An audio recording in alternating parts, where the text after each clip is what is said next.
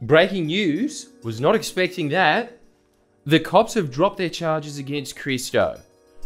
This whole embarrassing ordeal has come to a quivering end, I must say, from such bravado of, first of all, arresting him in the first place, which was just, why?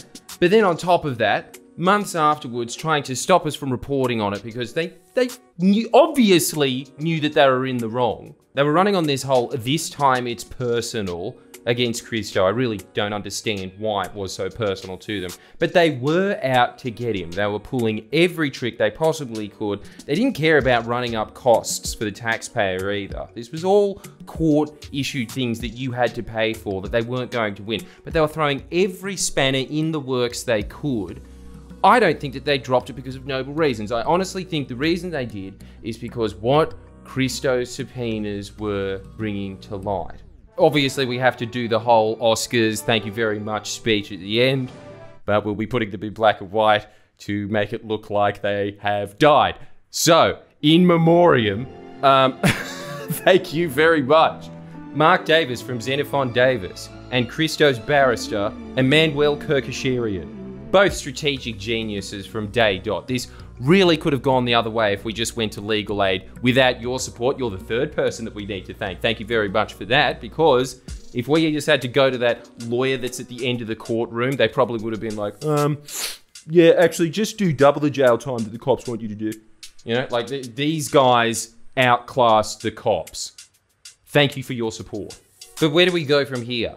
Might I draw your attention to the first video post Kristo's arrest? And Mark is going to represent both Kristo and myself, and also take on the cops who assaulted his family. That's right, Krista Lanker goes to perimeter. We're taking on the fuzz. We're gonna have more videos coming, such as tomorrow, stay tuned. That's the first one, there's gonna be more after that. Anyway, good news, thank you. So how are you feeling?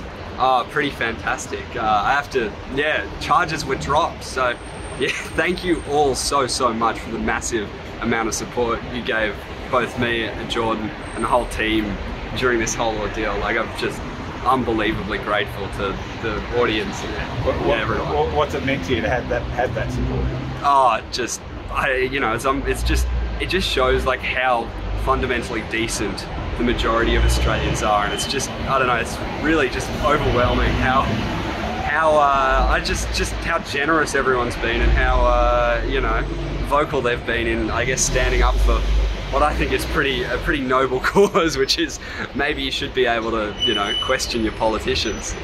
Lucky you filmed it too, huh? Yeah, lucky I filmed it, and also lucky I had fantastic lawyers such as Mark, and fantastic boss such as Jordan, and fantastic other employees that work there that don't really get as much credit for all the work they do as well. And also good courts that really, when police did come in with pretty shoddy evidence, especially on the contempt stuff, it didn't play very well. So, and Parliament as well, like, really thankful to the politicians who questioned the police about why this all happened. It actually is a fairly hopeful story, and I know it's naive to think it happens for everyone who gets a charge, and I don't think it does, and a lot of people end up in different situations, but it really is a really good result, and I'm very, very thankful and lucky to have it. Bad luck, you dickhead.